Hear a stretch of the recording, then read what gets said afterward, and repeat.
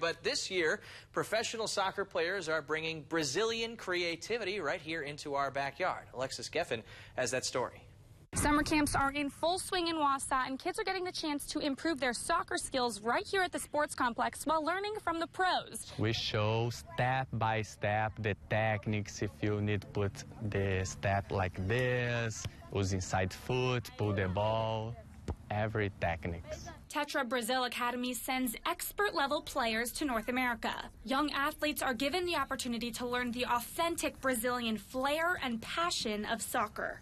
I love to work with kids. In Brazil, I work with kids at 3, 4 years old, and I love to be here. I'm very, very happy to be here. The curriculum is all about training the Brazilian way, learning the tactics, foot speed, dribbling the ball, and changing the point of attack. One of the kids even made a lasting impression.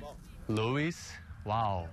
I think I will sign with him and bring to Brazil because he has really good high level. It makes me smile a lot. It makes me happy. I want to be one of the greats. But it's not just fun and games. Each night the kids have to do homework. They research the Brazilian culture and professional clubs, and then they practice. I talk about this. The secret is keep training. I training.